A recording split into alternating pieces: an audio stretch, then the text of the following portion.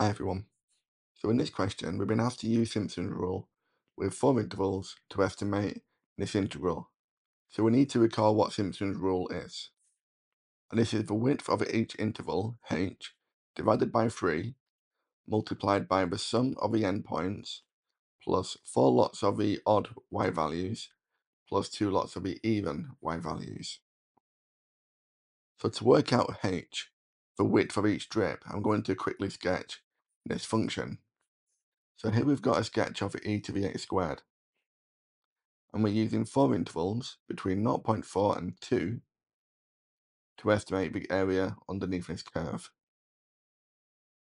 You can see that y2 is when x equals 1.2, which is halfway between 0.4 and 2, and then the odd values of y are here and here.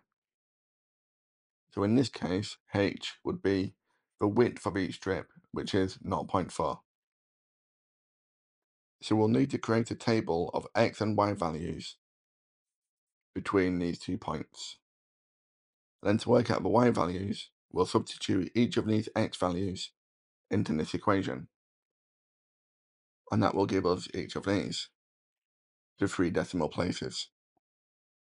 So now we can substitute these into our equation, and we'll get the integral of e to the x squared between 0 to 2 as approximately 0.4, which is our h value over 3, 4 lots of the odd y values, and 2 lots of even.